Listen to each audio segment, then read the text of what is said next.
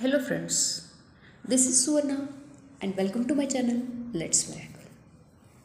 Today we'll see people who made history and that Rai Bahadur was the first Indian to be qualified in the modern archaeological excavations techniques.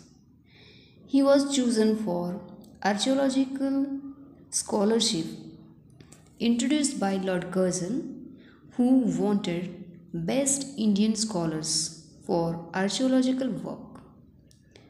He became an assistant under Sir John Marshall, who was on the mission of carrying out systematic campaign of excavations in India.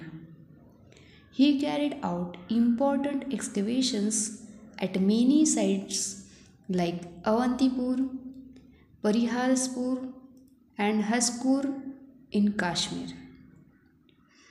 The Hindu and the Buddhist movements in United Provinces and Punjab. He later led a chain of excavation at Harappa.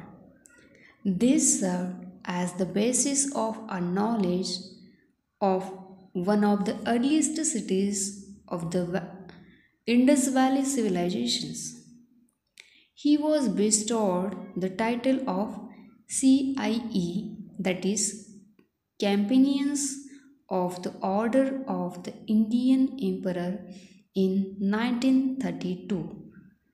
So, this Dayaram Sahani is known as Rai Bahadur Dayaram Sahani. I hope that you like the video, and if you like the video, please do like, share and subscribe. Thank you and have a great day.